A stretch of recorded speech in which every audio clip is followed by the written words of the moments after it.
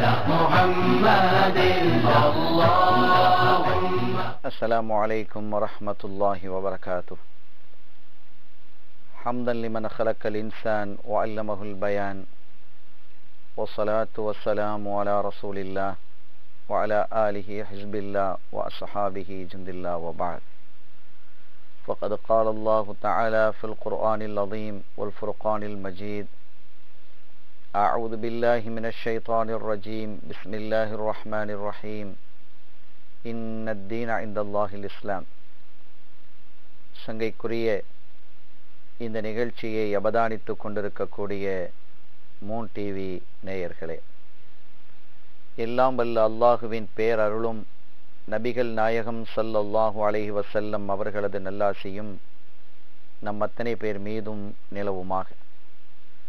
அல்லாஹும் அவனது ரசூலும் எந்தெந்த கர்மங்களை எடுத்து நடக்க வேண்டும் என்று நமக்கு கட்டளையிட்டுள்ளார்களோ அவை அனைத்தையும் எடுத்து நடக்கவும், எவைகளை தவிர்ந்து நடக்க வேண்டும் என்று உத்தரவு பிறப்பித்துள்ளார்களோ அவை அனைத்தையும் தவிர்ந்து நடக்கவும் ஆரம்பமாக எனக்கும் உங்களுக்கும் நான் வசியத்து செய்து கொள்கிறேன். அல்லாஹ் தௌஃபீக் செய்வானாக. ஆமீன். சங்கைக்குரியவர்களே, பசராவிலிருந்து புறப்படக்கூடிய படையில் யாரெல்லாம் தளபதிகளாக கலந்து கொள்ள வேண்டும் என்பதை அமீருல் முஃமினீன் உமர் இப்னு கத்தாப் ரலியல்லாஹு தஆலா அன்ஹு அவர்கள் மதீனாவிலிருந்து தீர்மானித்து அந்த கடிதத்தை எழுதுகிறார்கள். அபூ மூஸா அல்-அஷ்அரி ரலியல்லாஹு தஆலா அவர்களுக்கு. அப்படி எழுதப்பட்டவர்களினுடைய குறிப்புகளில் சிலரினுடைய குறிப்பை நாம் இங்கே சொல்லிக் கொண்டு வருகிறோம். சில நபரினுடைய குறிப்பு நமக்கு கிடைக்கவில்லை. அதிலே ஒரு நபர் மஜ்ஸஅத் இப்னு ஸௌர், சையதுனா மஜ்ஸஅத் இப்னு ஸௌர் ரலியல்லாஹு தஆலா அன்ஹு அவர்கள் சதூசி கிளையை சார்ந்தவர்கள். இவர்கள் இந்த நடைபெறக்கூடிய அந்த யுத்த களத்தில் இவங்க ஷஹீதாக்கப்பட்டிருக்கிறாங்க. என்றாலும் கூட உலகு அசருன் அலீமுன் ஃபி கிதாலில் ஃபுருஸ், பாரசீகர்களோடு யுத்தம் புரிந்ததில் இவர்களுக்கு மிகுந்த பங்களிப்பு இருக்கிறது. இவர்கள் கத்தல யௌம ஃபத்ஹி தஸ்துர் மிஅத்தம் மினல் ஃபுருஸ், எப்படி பரா இப்னு மாலிக் ரலியல்லாஹு தஆலா அன்ஹு அவர்கள் 100 பேரை எதிரிகளில் கொன்றார்களோ அதுபோன்று இந்த மஜ்ஸஅத் இப்னு ஸௌர் ரலியல்லாஹு தஆலா அவர்களும் 100 பேரை தன்னந்தனியாக 100 பேரை கொண்டிருக்கிறாங்க. எவ்வளவு பெரிய தைரியமும் வீரமும் இருந்திருக்க வேண்டும். கடைசியில் இவர்கள் கொல்லப்பட்டு ஷஹீதாக்கப்பட்டு போனார்கள். ஃபகத்தலஹுல் ஹுர்முஸான் வகத்தல மஅஹுல் பரா இப்னு மாலிக் ரலியல்லாஹு தஆலா. ஏற்கனவே சொல்லியிருக்கிறோம், பரா இப்னு மாலிக் ரலியல்லாஹு தஆலா ஷஹாதத்தை கேட்டுட்டாங்க, அவங்களும் இந்த யுத்தத்திலே ஷஹீதாங்க. அதே போல மஜ்ஸஅத் இப்னு ஸௌர் ரலியல்லாஹு தஆலா அவர்களும் ஷஹீதாரார்கள். இவர்களை எல்லாம் கொன்றது ஹுர்முஸான் தான் கொல்கிறார்.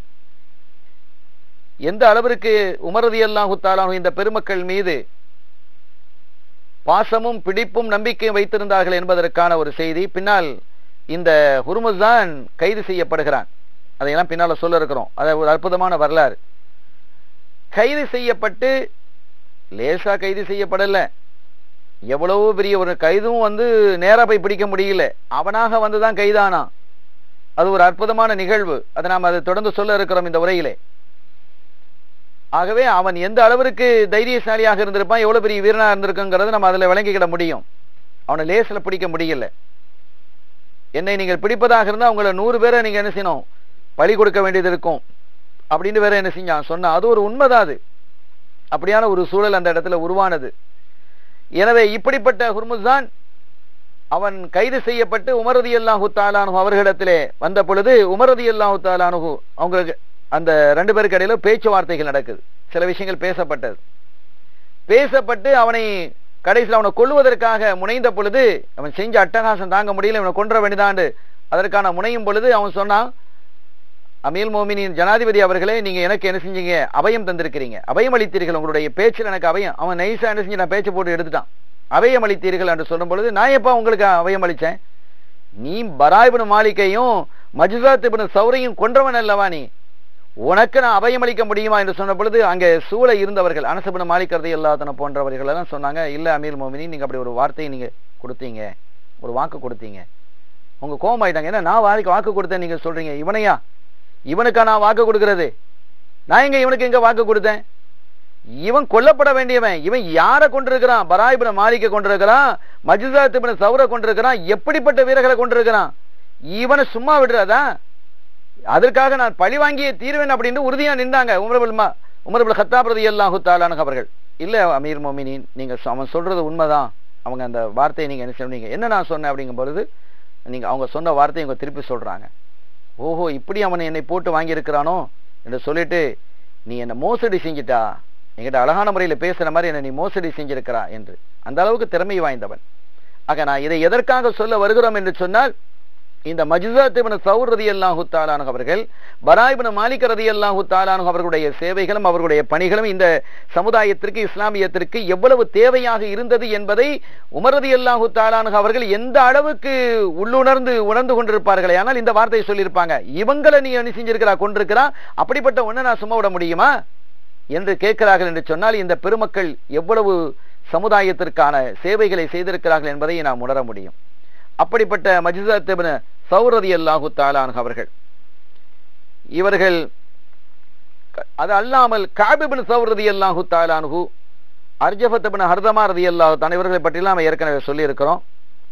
ஹுதைபத் இப்னு மெஹ்சன் ரலியல்லாஹு தஆலா அன்ஹு, அப்துர் ரஹ்மான் இப்னு சஹல் ரலியல்லாஹு தஆலா போன்றவர்களையும் அந்த யுத்தக்களத்திலே நீங்கள் கலந்து கொள்ள வேண்டும், இணைத்துக் கொள்ள வேண்டும் என்று அபூ மூஸா அஷ்அரி ரலியல்லாஹு தஆலா அவர்களுக்கு அந்த கடிதத்திலே அமீர் மோமினின் குறிப்பிட்டிருக்கிறாங்க. இதுல அப்துர் ரஹ்மான் இப்னு சஹல் ரலியல்லாஹு தஆலா அவர்களை பற்றி நம்ம ஒரு குறிப்பை நாம் சொல்ல இருக்கிறோம். இவர்களுடைய தாயார் பேர் லைலா பின்த் நாஃபி இப்னு ஆமிர். லைலா ஆமிருடைய மகனாகிய நாஃபியனுடைய மகனாகிய மகள்தான் இந்த லைலா என்பவர்.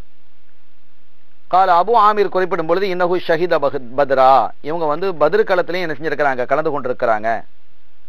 வரலாற்று ஆசிரியர் அபு நயீம் சொல்லும் பொழுது ஷஹீத உஹதன் உல் ஹந்தக, இல்ல அவங்க பத்ர்ல கலந்துக்கிடல, அதுக்கு அடுத்து உஹதுல இருந்து மற்ற எல்லா களத்திலையும் கலந்துக்கிட்டாங்க மா நபி ஸல்லல்லாஹு அலைஹி வஸல்லம். சீனா உமர் இப்னு கத்தாப் ரலியல்லாஹு தஆலா அன்ஹு அவர்கள் உத்பத் இப்னு கஸ்வான் ரலியல்லாஹு தஆலா அன்ஹு அவர்களுடைய வஃபாத்திற்கு பிறகு பஸ்ராவினுடைய பொறுப்பாளராக ஆமீலாக என்ன செஞ்சாங்க, நியமிச்சாங்க. இவங்களை யார? அப்துர் ரஹ்மான் இப்னு சஹல் ரலியல்லாஹு தஆலா அன்ஹு அவர்களை. காசிம் இப்னு முஹம்மது ரலியல்லாஹு தஆலா அன்ஹு அவர்கள் ஒரு செய்தியை அறிவிக்கிறாங்க. காசிம் இப்னு முஹம்மது ரலியல்லாஹு தஆலா சொன்னா அபூபக்கர் சித்திக் ரலியல்லாஹு தஆலாவுடைய பேர். அவங்க அறிவிக்கிறாங்க, ஜாஅத் இலா அபீ பக்ர் ஜத்தத்தானி, ஒரு தடவை 2 கிழவிகள் எங்க பாட்ட நாட்டை வந்தாங்க. சித்திக் நாயகம் அவங்களுடைய ஹிலாஃபத்து அவங்கள்ட்ட வந்தாங்க. அவங்க என்ன செஞ்சாங்க, இந்த மாதிரி மௌத்தாயிட்டாங்க, எங்க பிள்ளைகள் மௌத்தாயிடுச்சு, என் பேரப்பிள்ளை மௌத்தாயிடுச்சு அப்படின்னு சொன்னாங்க. ஒன்று அந்த மௌத்தானவருடைய அம்மாவினுடைய அம்மா, இன்னொன்று அப்பாவினுடைய அம்மா.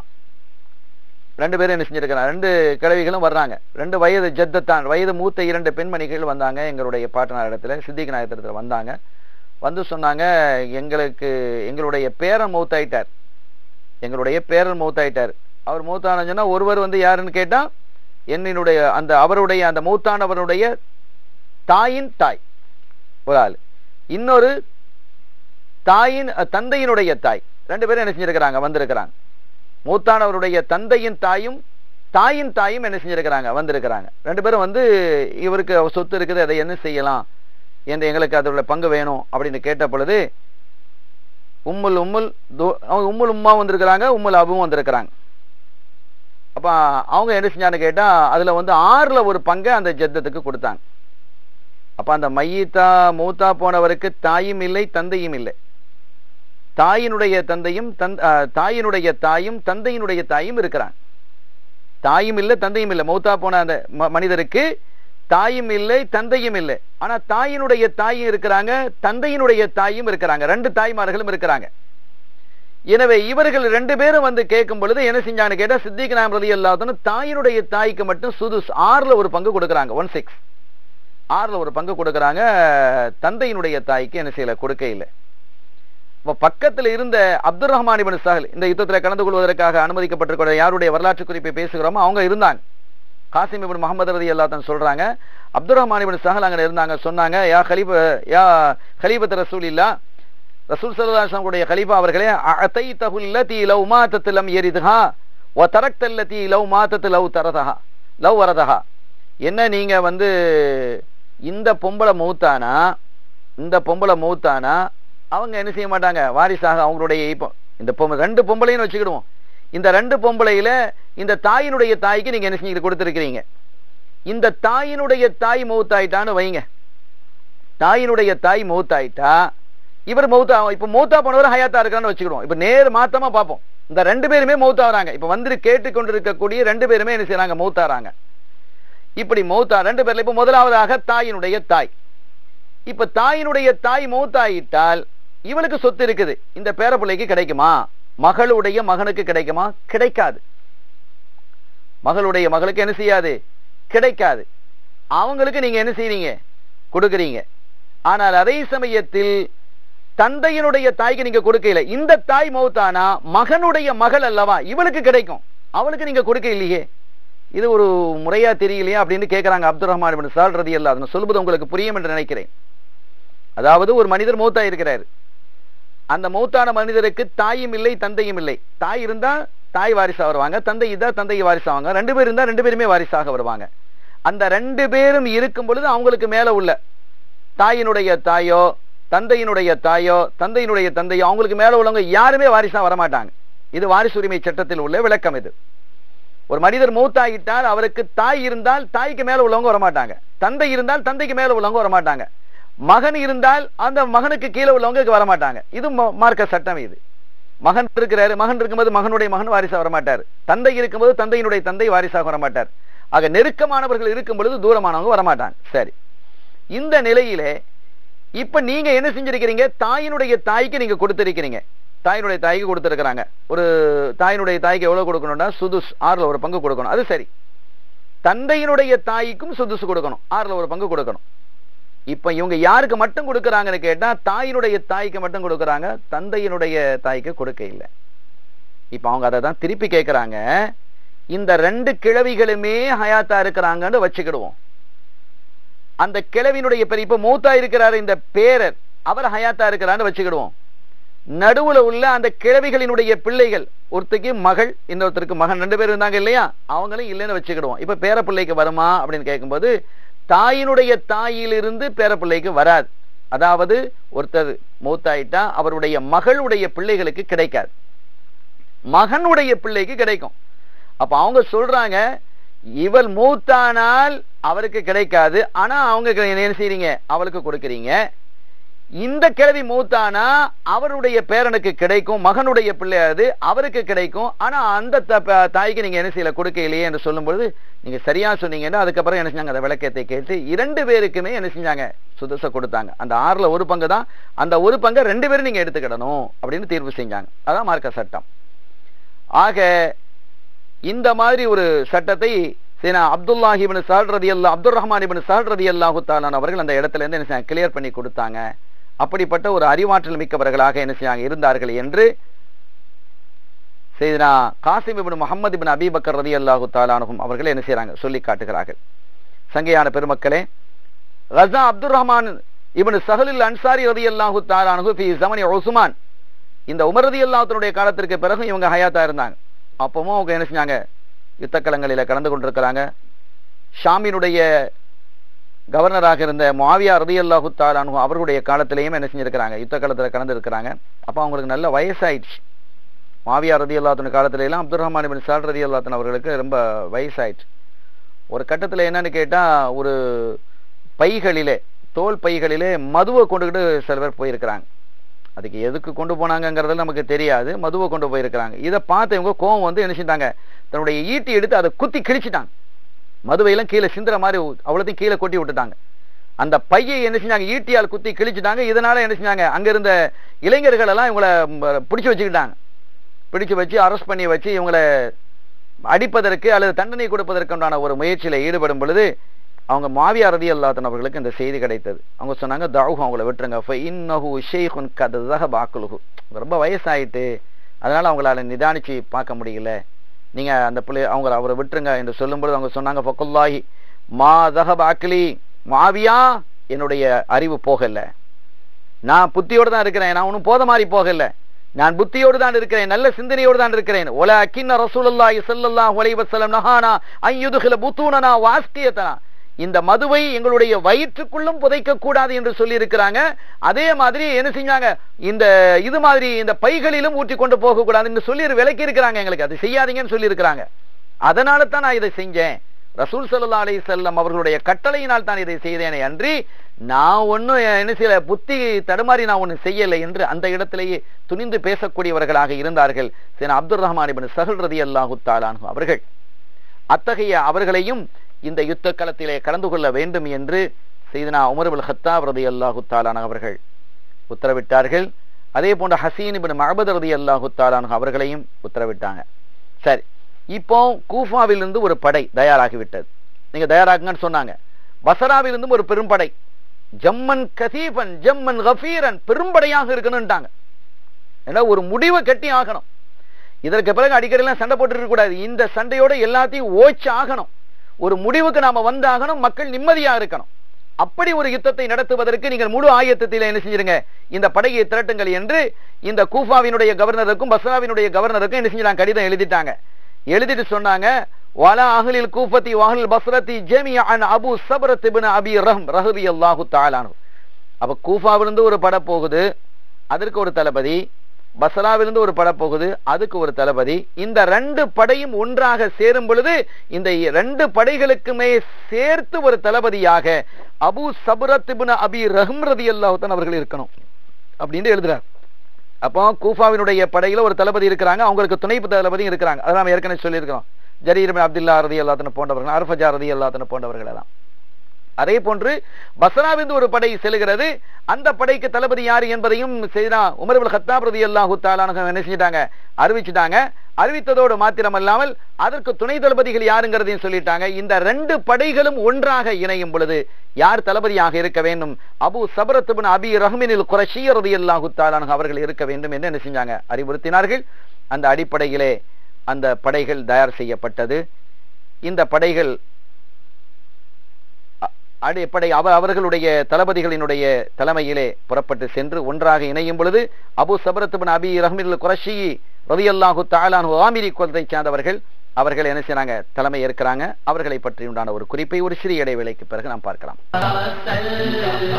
கண்ணியத்திற்குரியவர்களே, கூஃபாவினுடைய படையும் பஸ்ராவினுடைய படையும் ஒன்றிணையும் பொழுது அபூ சம்ரா இப்னு அபீ ரஹ்மினில் குரைஷியில் காமிரி ரலியல்லாஹு தஆலா அன்ஹு அவர்கள் தலைமை ஏற்க வேண்டும் என்ற ஒரு உத்தரவை சையதுனா உமர் இப்னு கத்தாப் அமீருல் முஃமினீன் ரலியல்லாஹு தஆலா அன்ஹு அவர்கள் கடிதத்தில் எழுதியிருக்கிறார்கள். இந்த அபூ ஸப்ரா ரலியல்லாஹு தஆலா அன்ஹு அவர்களை பற்றிய ஒரு குறிப்பு, கதீம் அல் இஸ்லாம், ரொம்ப ஆரம்ப காலகட்டத்திலேயே இஸ்லாத்துக்கு வந்த ஒரு அற்புதமான ஒரு தோழர். ஹாஜர் அல் ஹிஜ்ரத்தைன் ஜமீஅன், இரண்டு ஹிஜ்ரத்தையும் அவங்க செஞ்சவங்க. அபிசீனியாவுக்கும் போயிருக்கிறாங்க. எப்போ அபிசீனியாவுக்கு ஹிஜ்ரத்து போனாங்கன்னு சொன்னாலும் அப்பவே அவங்க பழைய ஆளுங்கிறது அர்த்தம். ஆரம்ப காலத்திலே இஸ்லாத்துக்கு வந்த ஆள் தான் அர்த்தம். அபிசீனியாவுடைய ஹிஜ்ரத்துக்கும் போயிருக்கிறாங்க, மதீனாவினுடைய ஹிஜ்ரத்தையும் அடைந்திருக்கிறார்கள்.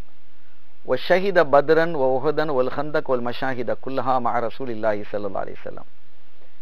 பத்ரு, உஹது என்று எல்லா கந்தக் என்று எல்லா யுத்தக்களங்களிலும் எல்லா நிகழ்வுகளிலும் ஸல்லல்லாஹு அலைஹி வஸல்லம் அவர்களோடு ஒன்றிணைந்து கலந்து கொண்ட ஒரு அற்புதமான பாக்கியம் உள்ளவர்கள் அபூ ஸப்ரா. இன்னும் சொல்ல போனா அபிசீனியாவுக்கு போனவங்கள்ல பெரும்பாலானவர்கள் பத்ர் யுத்தத்தில் கலந்து கொள்ள முடியாது. உஹது யுத்தத்திலையும் கலந்து கிடையில. சில பேர் உஹது யுத்தத்தில் கலந்துருக்கிறாங்க. பெரும்பாலானவர்கள் என்ன செய்ய ரெண்டும் கலந்து கிடையில. கந்தக்கிலையாவது ஒன்று கலந்துருப்பாங்க. அதுக்கப்புறம் ஹைபர்ல தான் சேர்ந்தாங்கிறத நம்ம அறிவோம். பெரும்பகுதி போனவங்க எல்லாம் பெரும்பாலும் திரும்பினவங்க. இடையில ஒன்று ரெண்டு பேர் என்ன திரும்பிக்கிறாங்க. ஆனா பத்ர்ல யாரும் என்ன செய்யல, கலந்து கிடையில. ஆனா இவங்க பத்ர்ல கலந்துருக்கிறாங்க. போய் கொஞ்ச நாளே என்ன செஞ்சிட்டாங்க, திரும்பி வந்துட்டாங்க என்பதை நாம் அறிய முடிகிறது இதுல இருந்து. ஆக பத்ரிலையும் உஹதிலையும் மற்ற எல்லா யுத்தக்களங்களிலையும் என்ன செஞ்சுக்கிறாங்க, கலந்திருக்கிறாங்க. ஸல்லல்லாஹு அலைஹி வஸல்லம் அவர்களுடைய குடும்பத்தோடு மிக நெருங்கியவர்கள். அவ யாருங்கிறத பாருங்களேன். உம்முஹா பர்ரா பின்த் அப்துல் முத்தலிப். இவங்களுடைய உம்மா யாருன்னா நமக்கு தெரிஞ்ச போயிடும். அப்துல் முத்தலிப் நாயகத்தினுடைய மகளார் பர்ரா தான் எங்க உம்மா. அதாவது ஸல்லல்லாஹு அலைஹி வஸல்லம் அவர்களுடைய மாமி மகன், தந்தையோடு பிறந்த வாப்பா கூட பிறந்த மாமி மகன்.